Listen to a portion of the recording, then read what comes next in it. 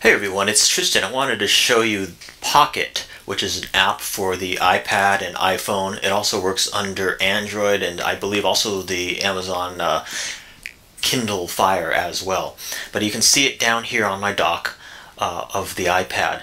And let me show you what's so cool about it. So basically what it does is it enables you to read articles offline. So let's say you're on your computer, which I am right here, and you're browsing the web and you want to read a bunch of articles later. You don't want to, let's say you're at work or whatever and you just don't have time to read an article right now. I'll just go ahead and click on an article here, and I'm in Safari. This also works in other browsers such as Google Chrome, for instance. So I click on an article, and so this is the article. Oh, I click on the article to get the print version, and I'm thinking about printing it out, but I don't really want to waste paper. But I do want to read this later. What Pocket enables you to do is install this little JavaScript right here on your menu bar, right next to my Gmail here on the top left. Just click Pocket on anything that's displayed on your screen, any article, and it will save it to the Pocket app. I can go back and do it with another article. Let's say this article here. It works pretty much on any website as well. It doesn't have to be the New York Times. This is obviously just for demonstration purposes. I like to go to the print version, but you don't necessarily have to do that. Click on Pocket again.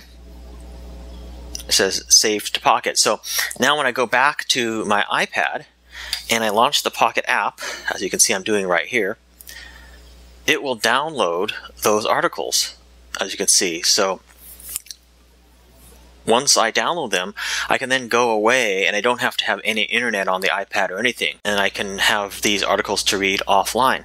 So as you can see, these articles are now there. So this is the first one that I did, and I've got it set in a night mode, so it's black background with white text, but you can click on the font button right there and set it to day mode if you'd like.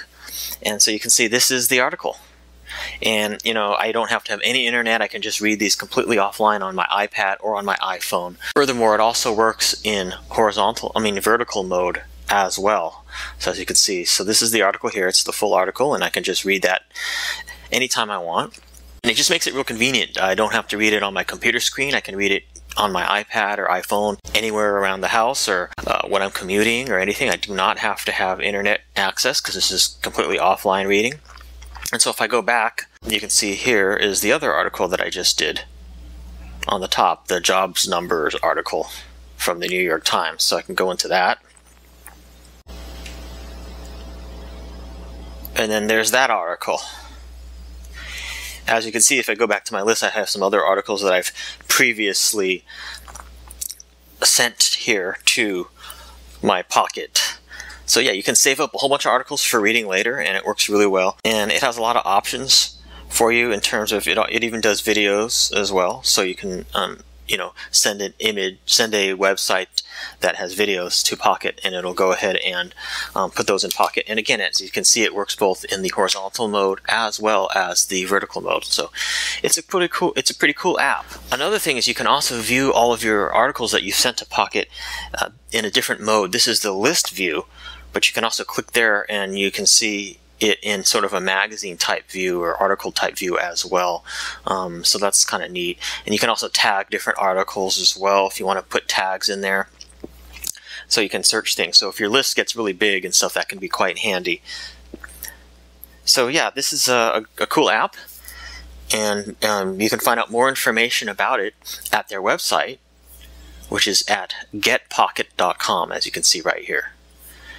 So thanks very much for watching this video. If you have any questions or comments, please feel free to leave them, and I will see you in my next video.